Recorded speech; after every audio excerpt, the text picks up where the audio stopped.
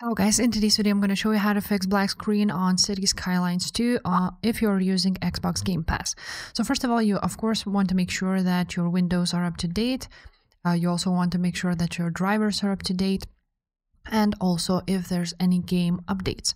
So to check game updates, you can go here on manage, and here you will see check for updates option, or you can go ahead and manage recent installations, and there you will find it. Another thing to try out is click on three dots, go to manage, files, browse, and then you want to go to City Skylines, content, and you will find here cities 2.exe file. You want to click on this file, then right click on it, go to properties. Properties, you want to click compatibility, run this program as administrator, and also disable full screen optimizations if running as administrator didn't work. Then you're gonna apply and OK.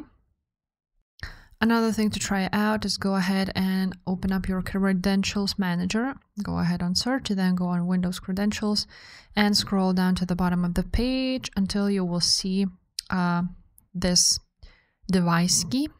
And you want to go ahead and remove it from there. If that didn't fix the problem, another thing to try out is go on search, write down the game, then right click on it, go to app settings.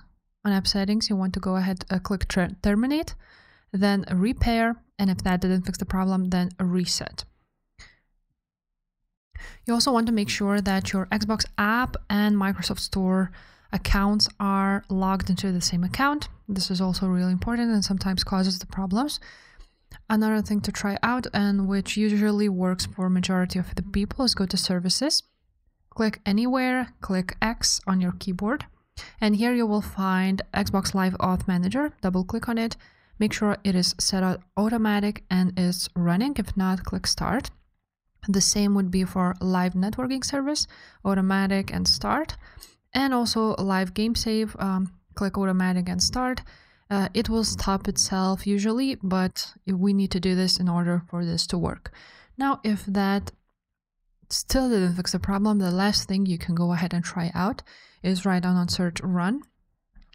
Then you want to write down % local app data %, open your local app data.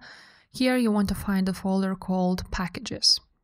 Here it is, packages, open it. Then scroll down until you will see Microsoft Xbox Identity Provider. Here it is.